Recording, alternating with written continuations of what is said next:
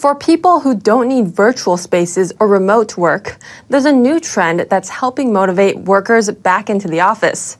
Team lunch hours. Everyone goes to lunch together at the same time, even if it means the boss has to close up shop.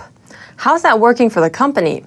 And how's that working for the workers? NTD's Phil Zoe has a story.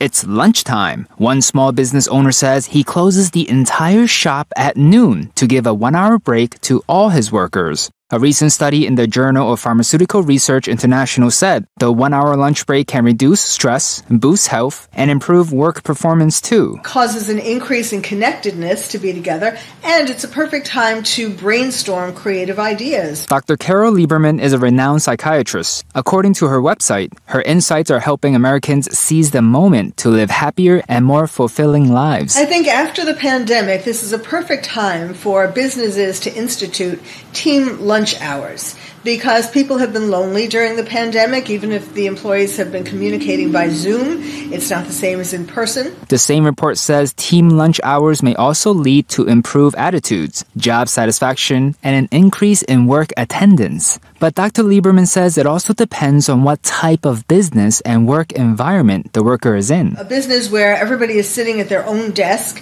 and feels isolated, it might be a great opportunity to have a team lunch so that you get to share. You're not alone for the whole day. But if it's a business where there's lots of hustle and bustle and people are communicating all the time, like sales or like in a hospital or something, people appreciate having a lunch hour where they can just be by themselves. However, for team building purposes, one business professor said people usually have a better impression of each other if they interact while eating. Phil Zoe, NTD News.